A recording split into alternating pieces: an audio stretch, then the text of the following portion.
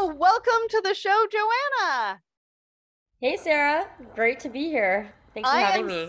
I am super excited to have you on the show. I mean, creativity, sustainability, technology, there are so many things I want to ask you about, and the audience is just going to love your story.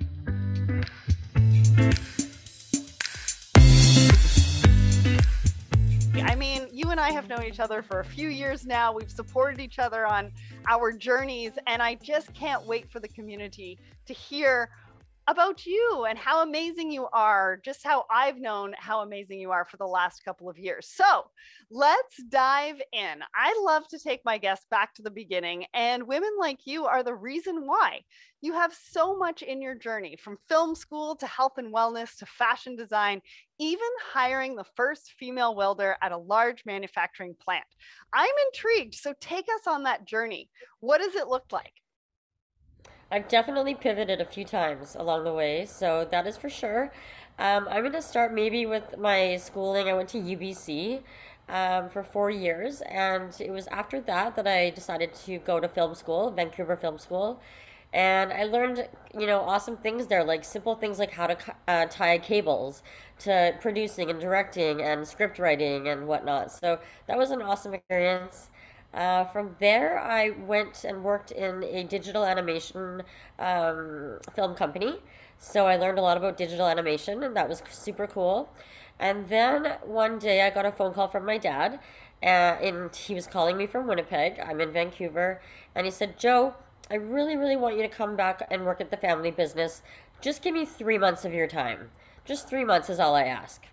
So I thought about it and thought about it, and I was like, well, it's really cold in Winnipeg, and it's nice in, it's nice in Vancouver where I am, but, this is important to my dad, so I'm going to do it.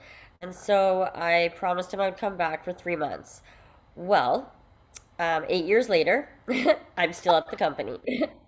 And so at that company, MacDon, I worked in HR the entire time, starting out in payroll, doing the punch cards, and then I went into some health and wellness. There was no health and wellness program at the time at this large manufacturing facility. And so, we implemented such things as like a healthier menu in the cafeteria, a Nice. dragon boat team. Um, we did virtual golf on the break times in the summertime. We set up gym membership discounts. I mean, I could go on and on about just my HR director gave me free reign, like anything I could dream up, as far as health and wellness. She was like, "You do it, Joe. You go." So I had great support in that 8 years from my HR director, and so I guess at a certain point during that journey, as you mentioned, we were on a hiring spree, so we could not get enough warm breathing bodies. That's what we used to call them, warm breathing bodies, and skilled labor in our plant. And so we were desperate for welders. And so one day I was doing my interviews. I used to, at sometimes I would interview 10 people in a day, and so this girl came in and applied, checked over her resume, met with her, super nice, great personality, did her reference checks, and then informed the welding department that we were going to be hiring the first female welder. Well, that didn't go over so well. And so, at first, anyways, so I just said, you know what, guys, you want the bodies, the warm breathing bodies. I'm giving them to you. And so, sure enough, a couple weeks later, the head of the welding department came into my office with his head held low, and he said, you know what, Joe, she's the best welder we have. Hire more Wow. females. Love that. So it was just so cool because she's still there today. She's still kicking butt. And the next step after starting to hire a lot more females in the plant was, the maintenance department had to start building female washrooms and female locker rooms. And so it was a whole change in the environment and the landscape of the factory. And I think the women are giving the men a run for their money. That is so awesome. I love that. And so, how did you go from, I mean, it seems like you throw yourself into every opportunity. I mean, you have qualifications at each stage, and then it hasn't really been a linear journey for you, right? But ultimately, it's Right. not about a single destination. It's all about the journey. So how did you end up to founding your own company and really putting an emphasis on supply chain? So I guess the next step from working at MacDon for those 8 wonderful years, I learned a ton in different. I got to learn so much when I was there, and it was just invaluable. But there came a time when I was like, I don't want to live in the coldest city on the planet, which one year was recorded as colder than Mars, and I wasn't necessarily sure that I wanted to work in a manufacturing environment for the rest of my life. So I sat down and chatted with my dad, and I was like, Dad, I think it's time for me to make a change. I want to do something more creative. And typical dad style, he was like, Joe, what are you thinking? So I was like, well, I think I want to go away and study handbag design. Going back to when I was a kid, my grandmother used to take me out, and she loved handbags. So really, I can attribute my interest in handbags to my grandmother. And she loved everything from luxury, expensive handbags to the handbags that we would pick up when she would take me to Tijuana. And so she loved going to Tijuana and meeting the artisans and the families along the strip where you can buy, different types of goods. So she just loved to meet the families and especially the kids. She would love when the kids would come out from behind like the booth and the parents would introduce their children, and she took such an interest in the families and into the people that were making these handbags. And so she would barter them down on the cost, but then she would pay them, double. So it was just interesting how she enjoyed the process. She enjoyed getting to know the people making the product. And I took a lot from that. I mean, I didn't realize until later in life how much I took away from that, but it really is all about the people. And so I'm sure we're going to get to that at a certain point, but really business and especially in the fashion industry is evolving and changing and really heading in a direction of collaboration and focusing on, people being treated fairly and all of those good things. Yeah, absolutely. And supply chain is all about people along the way, right? In every single aspect. And so you're currently founder and creative director of Piper and Skye. So tell us a bit about that. I mean, I love that it sort of comes from a family tradition and things that you used to do with your grandmother. So tell us about Piper and Skye, what you do, and what made you set up this business in particular. Sure, and I have to say I'm really proud of the business that I have set up, and I'm proud of the journey that it has been because I I can say with a lot of confidence, no regrets. I just knew from day one that I wanted to keep my supply chain close to me because I learned through my time at MacDon that getting to know, at MacDon it was getting to know the dealership network, but for me it was getting to know my raw material suppliers and the people that were making my product, the manufacturers. And so I knew when I moved from Winnipeg to Toronto that the next closest place to me would probably be New York to have the manufacturing of my bags. And so it's been awesome working with the factories, and of course coming from a manufacturing plant, I'm super comfortable in a factory environment, so I can walk into those handbag factories and no problem, right? I feels at home. Um, so I would say that, yeah, I'm very proud of the supply chain that I've set up. I've kept it very tight. Most of my suppliers come from within North America. One of my raw materials comes from South America. It's tanned in Brazil, and so that's one of the things on my list for 2022 is to get over there and actually, boots on the ground. I want to see the tannery and I want to meet these people that are tanning our fish leather, and I want to really see with my own eyes. I really want to go back to the beginning of that supply chain and where Yes. how the fishermen are fishing and how the surrounding communities are affected by the fisheries industry. So I just really love knowing everything about my business. I don't necessarily want to just hire someone to take care of my supply chain and sourcing, and like I want to be part of every aspect of it, and I would like to have relationships with all of my raw material suppliers and the manufacturers, and a lot of them just happen to be organically and innately sustainable, whether or not they intended to be. That's how they do business, and a lot of them also tend to be family-run businesses, which of course I love. So Yeah, I I'm I really happy. love that. I love that. And origin stories are super important, right? So I hope when you do that, you'll go and take a lot of video and post it all over Piper and Sky social media to talk about that origin story and where that product comes from. Because honestly, you are so inspiring in how you've set up your supply chain, how you are, involved at every step, and how that origin story really makes a product. I mean, you have been featured, and Piper and Sky have been featured in all sorts of, amazing publications purely because of what you stand for. And so let's get into that. What does socially responsible, transparent, sustainable pieces mean to you? And why is it so important? I mean, I had Tara St. James on the show last year, and there were a couple of big make or break moments for her that pushed her towards a passion for sustainability and a more ethical supply chain. Was it like that for you? Like, tell us about this whole concept. So I would say going back in time, before sustainability was even a thing, I was sort of just I was dreaming and visualizing how to build my company and what I see it as becoming, and so taking what I've learned from my family, who are all businessmen, and the success of our family business in this manufacturing of harvesting equipment, I was lucky enough to watch how they operated the business and how, owners of a company so large of 1,700 employees know everybody's name on the shop floor. They know their wife's name.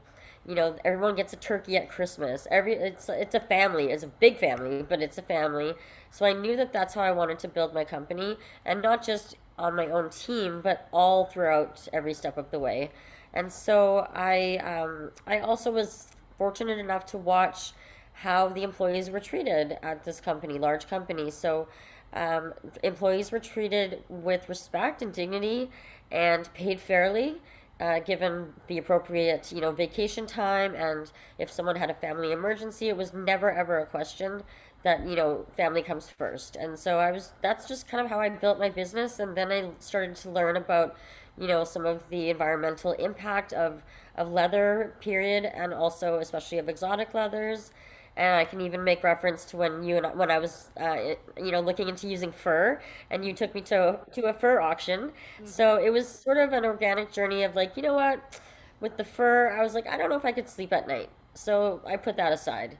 And then I started looking into other leathers and other materials, and then discovered this sustainable, it's called Pirarucu, and it comes from South America, and it's the largest freshwater fish on the planet. It grows to be about 10 feet long, and Wow. so it's a food source primarily, and so I loved that. And I just felt like I felt comfortable. I could sleep at night using this raw material, and the suppliers from the tannery. When I interacted with them, I felt like it was just a good fit. And so it wasn't really something I was aware of being sustainable or ethical. It was just kind of an organic process and an organic journey. But I also have to give recognition to the entrepreneurs and the emerging brands right now that are coming into the game and coming into this industry where there's so much pressure to be sustainable.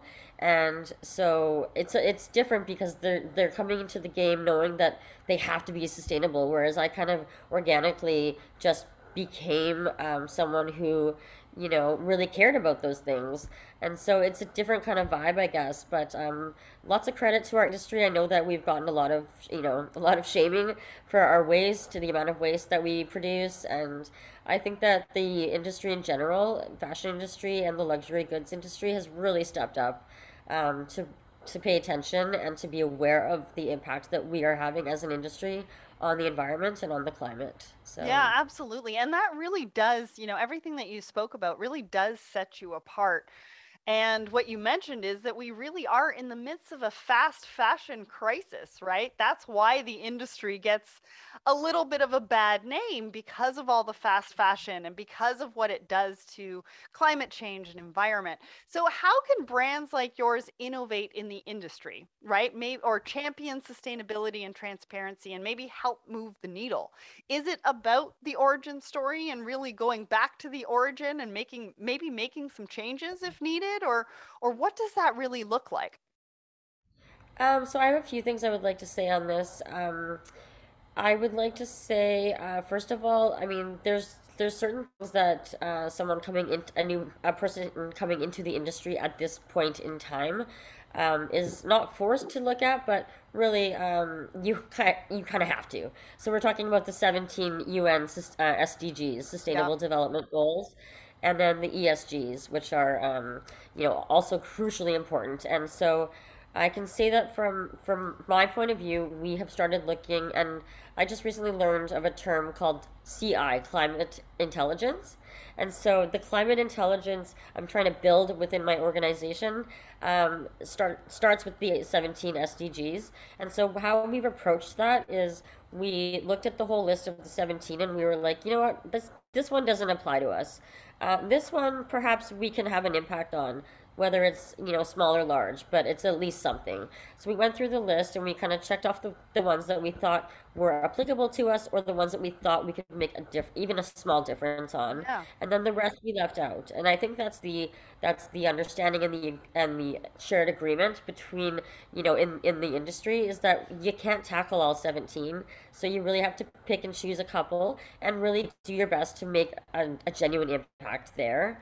Um, I will say next that circularity is a huge topic right now, Hmm. and we are struggling with circularity. So, what's the end of life look like for a handbag that we sell? And so, there's a few different options for us, anyways. I'm just going to use us as an example, but we can do buybacks or trade-ins, and so say a customer wants to trade back or us to buy back a product from, say, a season or two ago and wants to buy what's current and new. So maybe there's a negotiation there that happens, and then we can take that bag and decide whether we resell it or we donate it to charity or we, deconstruct it and put it into a churning machine of some kind and it spits out a whole new leather material. So we're looking at different ways to solve that circularity problem. Um, I would say also very important is that transparency Hmm. in everything you do. Transparency in who you work with, why you work with them, how you treat your employees. Do you have a code of ethics, a code of conduct, a harassment policy? So these are all things that we have been learning and drafting, and so I would say that transparency is crucial. But really, what I'm seeing most these days in the articles I'm reading is traceability, and that comes back to supply chain, as going back to the root. So again, it's origins, and I do have a couple of funny stories about this. So it's been a long-standing invitation for me to go down to Louisiana and meet with the fishermen and also the meat distributors. So for the alligator that comes from the southern United States, there's a long-standing invitation, and of course we have to stay at their home and be hosted. Good old Southern hospitality, and go out on the fishing boats and meet the fishermen and then learn about the meat distribution and know with my own eyes that it is truly sustainable because it is used as a food source primarily, and Right. the skins would otherwise be a byproduct. So we are making use of what otherwise would be a waste product, and we're making beautiful handbags out of it. And so that's just one example for me of traceability. And again, going back to the upcoming trip to Brazil, it's I want to see with my own eyes so that I can sleep at night that the workers and the whole supply chain, everyone's happy, everyone's healthy and treated fairly. That's so important to me. And I think that everyone is really taking notice of that importance right now. Absolutely. It's so inspiring. And there's a couple of things that I want to say there. So you mentioned SDGs. and starting with where you can make an impact, right? And taking a look at what's on there and what actually resonates with you. And that's something that I talk about in my LinkedIn Learning course called Fundamentals of Sustainable Supply Chains, because it's so true. You've got to be able to start now, but you've got to start on what resonates and that you can put into action right away. And so that's a super, super important point. And then the traceability. I mean, we've got a live show with Topple, Purpose, People, Planet, with Topple, and they're talking about blockchain and sustainability and how you trace back to the origins using those technologies. And, you know, so many different organizations and companies and people are looking at that right now, so that they can do what you did from the very, very get go. You're not working backwards. You were very forward thinking and front thinking when you started the company. And I just love those examples, and I appreciate you for sharing that. So, sustainability and visibility are huge trends for 2022 and beyond, but so is e commerce. And you have a part to play in that as well. You're an advisor for Runway Buy, which is a platform for shoppable video technology. Plus, you're looking into earning your black belt in lean manufacturing. And so, talk us through some of the things that you're doing, and why you're doing them and how they're going to affect what you're doing in e-commerce. For sure. So I was lucky enough to be encouraged during my 8 years at MacDon towards the end to go and get my green belt in lean manufacturing, which is Six Sigma. And so it's all about waste reduction and process efficiencies. And so as I look towards getting my black belt in 2022, I have learned that there is a black belt certification available for entrepreneurs and small business owners that really want to focus on their supply chain. So it'll have nothing to do with manufacturing for me this time. When I go to do the black belt training, it'll really have to do with like a really focus on my supply chain. So I'm excited about that. And I just love learning, and it doesn't. I was gonna say too, it doesn't really hurt, if you're approached in a back alley, you can just throw out, hey, I got my black belt, so you might not wanna. They don't need to know that it's not martial arts, right? They don't need to know. It's just in lean manufacturing, but you leave that part out. Yeah. I love that.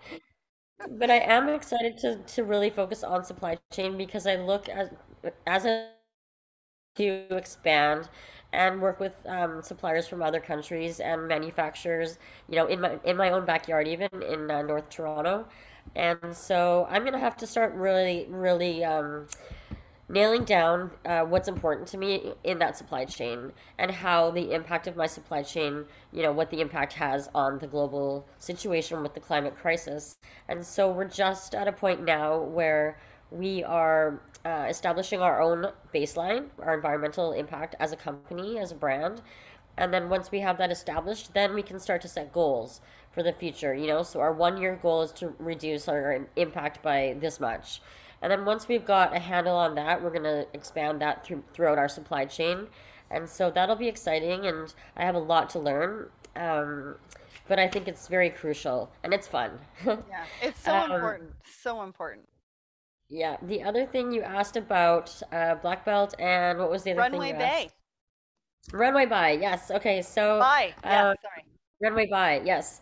And so I'm just gonna look at my notes here. I got a current status update today on that. And so I wanted to make sure I don't get this incorrectly here.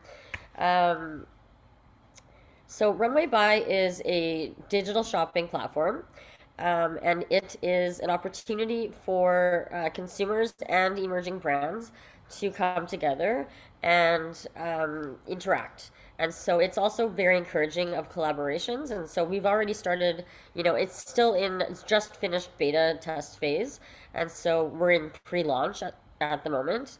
Um, but it's a platform that's very encouraging of collaboration, and it allows like a brand from Australia that's maybe a bathing suit company or a swimwear company to collaborate with a handbag company. We've already done that, so it's really cool because the future of this industry is collaboration. But it's been super interesting because I've been able to listen in on a lot of the phone calls with the developer team, which is based in Australia. And so I'm not a tech person, but I have learned so much about APIs and or virtual reality, artificial reality, chatbots. There's so much exciting stuff happening in tech for fashion and in digital innovation. Um, I had a hard time. I struggled at one point when one of my teammates came to me and said, "Joe, I think we should be in gaming." And I was like, "What and how and Right. what?" And so she explained, I was like, "Gaming, how does that work with what we do?" So it turns out we are working with Covet Fashion. It's a downloadable app, and it's basically, a format where there's a mannequin and you dress the mannequin and you pull from different brands. And so, when it gets to the handbag or the accessories, they can pull a Piper and Skye bag on this game. And Nice. so this company, Covet Fashion, has millions of followers and engagers and gamers. And so it's actually brought us a lot of traffic. And I was very skeptical at first. I was like, no, we're not doing that. But the more that I learn about the gaming and the gaming industry and how fashion can fit, how luxury fashion and accessories can fit into all these emerging digital platforms, it's pretty exciting times right now. And of course, we were catapulted into it during the pandemic to move towards digital e-commerce and whatnot. So I have a lot to learn. I mean, there is never-ending um, emerging e-commerce platforms that are just coming out every single day. Mhm. And so it's a team effort to stay on top of what is current, what's the best, and where it makes most sense for us to be present on. And so I take a lot of advice from people that are experts in that area.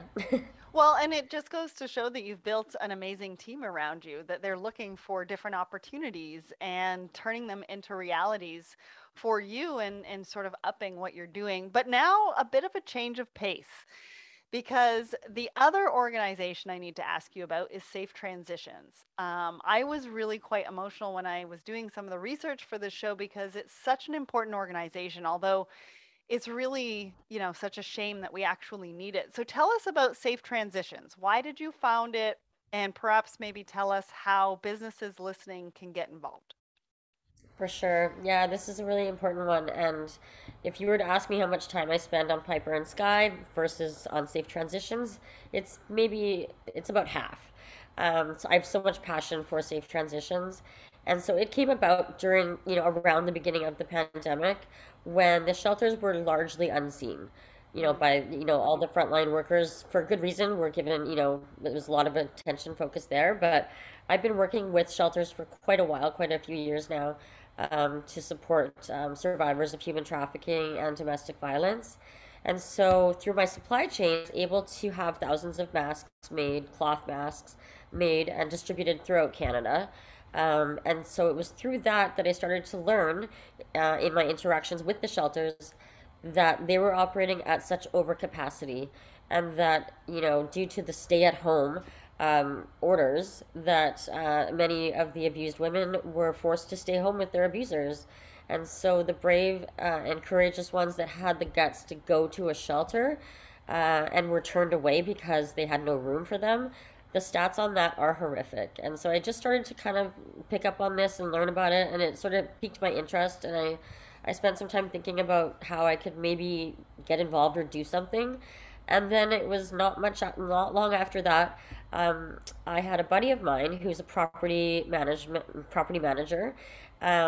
He overheard a phone call, and I was talking with one of the shelters, and so long story short, he suggested to me, being a property manager, that current status in Toronto pandemic, he had tons of vacant furnished condos in the downtown area. So he said to me, "Joe, if you have connections and relationships with the shelters, and if they are over capacity, maybe we have a solution here.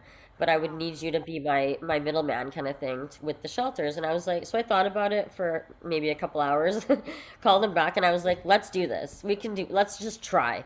And so I would say within a week we had, the nonprofit organization set up, and we had hired a lawyer to help us through some of the, just to navigate some of the major overarching questions that I had about this. And we immediately, I would say within a few weeks, we had women coming out of shelters and moving into these 1 year lease condos furnished in the Toronto area. Wow. And So that's kind of how it happened, and it's been interesting. I've learned a ton. We've had some really good success stories. We have one girl that, yeah, came out of the 1 year program with us, and she went on to back to medical school. Wow. And so we have had some really like amazing success stories, and then we've had some not so successful stories. And I think maybe this is where other businesses can come in and maybe, get involved, because what we're doing is we don't just want to set them up in these furnished condos and then send them off to, good luck, Yeah. and all the best to you without, setting them up for success. And so what we're doing is we're really trying to build resourcing for them. And so some of these girls come to the shelters with literally only the clothes on their back. And so they may not have life skills such as doing laundry, doing the dishes. They may not have an identification, a government issued ID on them.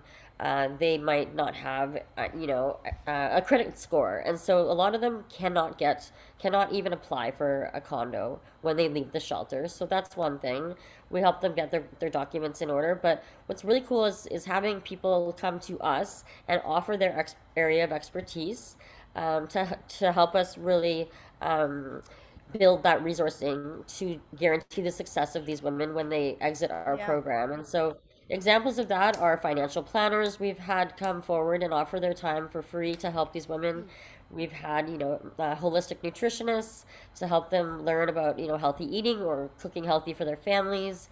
A whole bunch of resourcing that we are seeing is crucial to the success of the program. Yeah. And so, even it can be the smallest thing. Someone wants to, you know, train someone on proper hygiene. Even some of these women don't know, have never really learned how to take care of themselves if they come from a sex trafficking situation at a very young age. Well, and They I just think have no life skills. like job openings, right? If there's a company out there that could possibly have job openings, but also, want to train, right? Are open to training and getting involved. I think it's an amazing.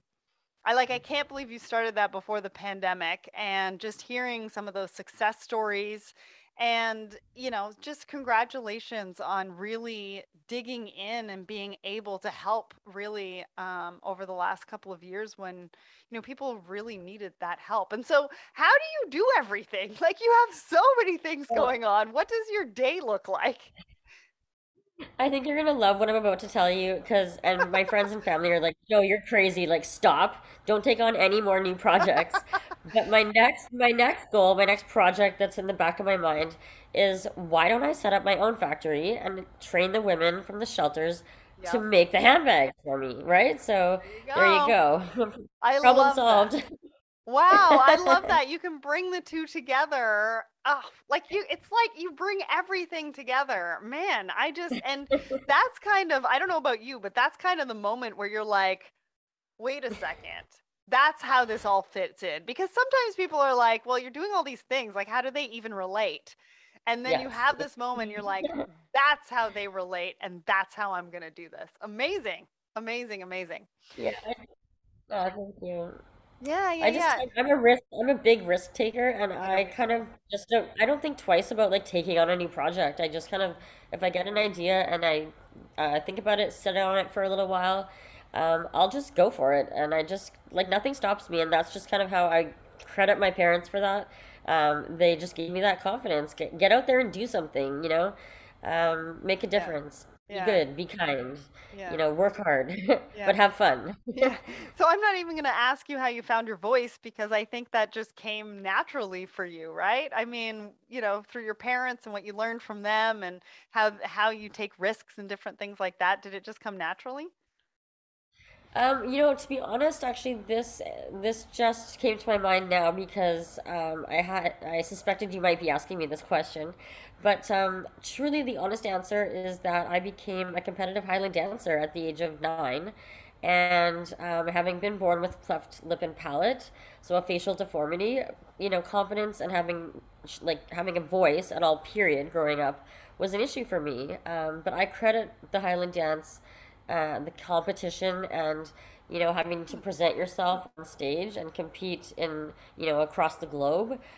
That's when I really gained my confidence is through the Highland dance community and the competitions and the travel, and that's really where I gained my voice. And then I think it's just become stronger as I've in my journey with business and with schooling and with education and courses and black belt, green belt, setting up companies that I know nothing about. Right. It just grew in time, and so now I think I talk too much, but No, I I don't think you do. have And a voice. you and I could talk for hours. I mean, we have in the past, and you know that I am a huge supporter of yours. But so I never want to wind down these conversations, but I do want to ask you one last question. What advice do you have for girls and women looking to follow in your footsteps? I mean, you're truly inspiring. There's got to be something of advice that you can leave them with if they want to do something similar to you. That's a tough question, but it's really about differentiating yourself in whatever industry it is that you're trying to break into.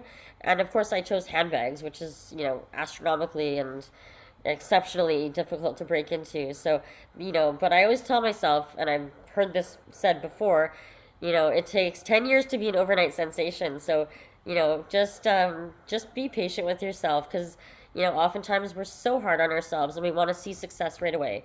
We want to prove to others that we're successful right away. And it's difficult because as entrepreneurs, no one's telling us that we're doing a good job. We have Right. to be the ones telling ourselves that, like we don't have a boss telling us you got to, you did a great job. Here's your performance review. And so sometimes you yearn for that, right?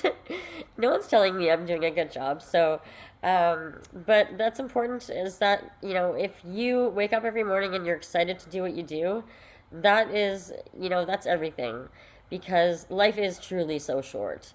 And if you wake up in the morning and you stop liking what you do and you stop having fun at it, it's time to change. So I don't see that time coming for myself anytime soon. I'm in it to win it here. So we're going on year 6.5, 7. So I'm giving it 3 more years. I love it. That's such amazing advice. I go through that all the time, and I'm so glad that you said that because as an entrepreneur, I mean, we've got to be our own cheerleaders every single day, even when we don't want to be. I mean, you're such a powerhouse, and you've covered so much ground during the course of your career so far with such confidence and hard work. You've worked on the corporate side and taken what you've learned to founding your own organizations. You've straddled business and the arts. You're doing work in the community. I mean, I really do think that you will have inspired a lot of people who are listening today. You've certainly continue to inspire me. So thank you, Joanna, for joining me today and telling us all about your story and trusting us to be able to help share your story with the community. Thank you so much, Sarah, for having me.